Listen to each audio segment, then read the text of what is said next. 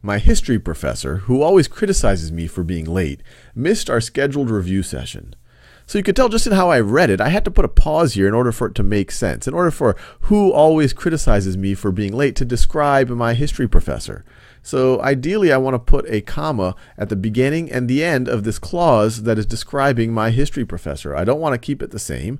I want to put a comma at the beginning and at the end. So I like that choice. Now let's look at these other ones. My history professor, dash, who always criticizes me for being late.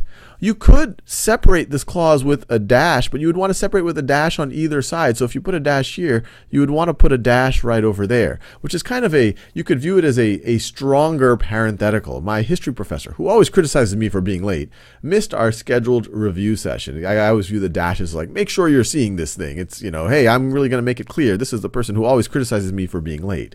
So it would have been an option if they had a dash on either end, but they don't. So we're going to rule this one out. And for the same reason, they only put a dash at the right side, but not at the left side. So I would rule this one out as well.